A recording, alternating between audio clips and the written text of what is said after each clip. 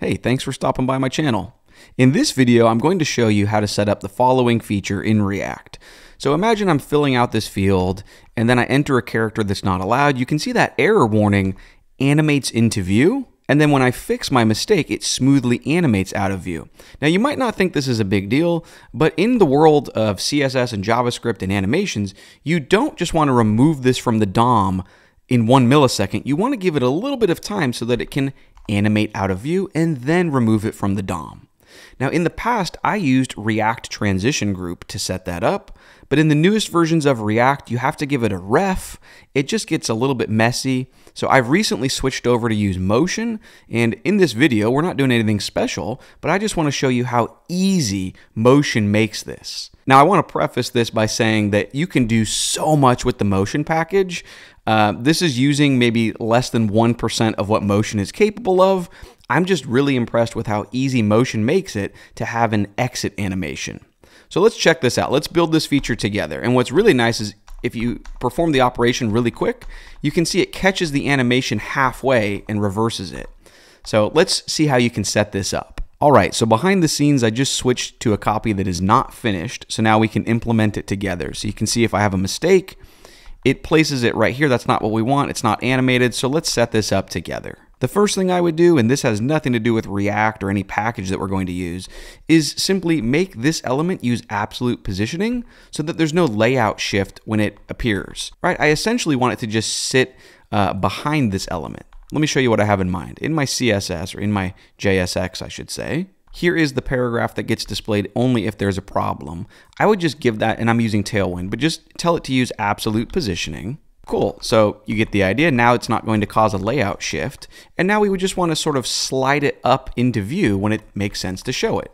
But actually, before we set that up, let's make sure that this element is not see-through and make sure that its z-index sits on top of that element. So on the input, I would just give it, a solid white background like BG white, and then relative and maybe like Z2. Cool, so now if I have an error, you can see that error paragraph.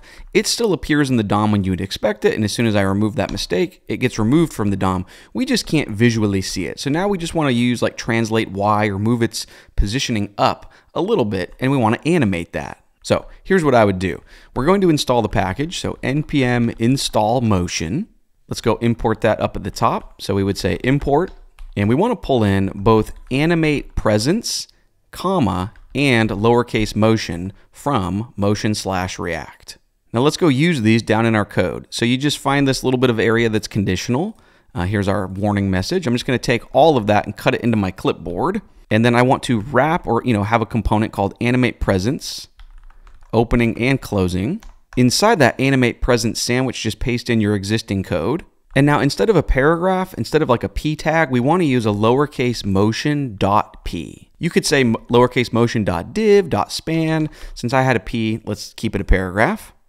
And then make sure you have the matching. You can see my text editor doesn't know to have a matching closing tag. So motion.p. Cool. Now on that motion.p element or component, we just give it a few props.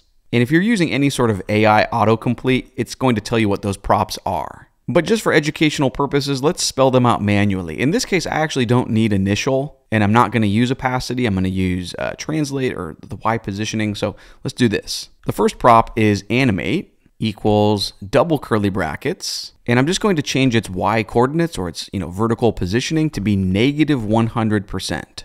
Oops, that value needs to be wrapped in quotes like this. Then let's give it another prop called exit. And then on exit, I just want to put its Y positioning back to 0 so that it's essentially hidden again, right? Say quotes 0%. So in other words, right now it's sitting here. When it's time to show it, just animate it up its own height, 100% negative.